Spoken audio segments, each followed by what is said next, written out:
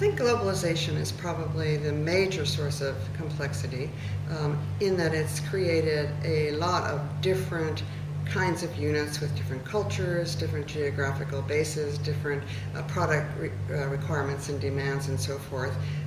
That's all been made possible by, I think, the root cause, which is technology, which allows us now to link things and coordinate things and create synergies where we couldn't before. Increased complexity allows lots of choices about what to link and what to segment and keep separate.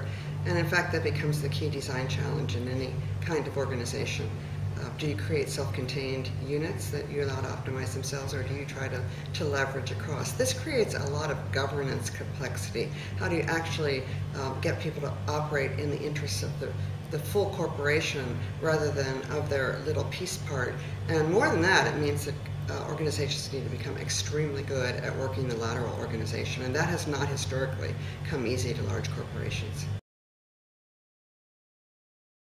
I think it's already started, and the beginning of it, I think, was the setting up of organizations to create products and services that help their customers be successful at their business. And that requires that the organization jump out of itself and really see the larger ecosystem that it's a part of and understand more than their own business logic and own business model.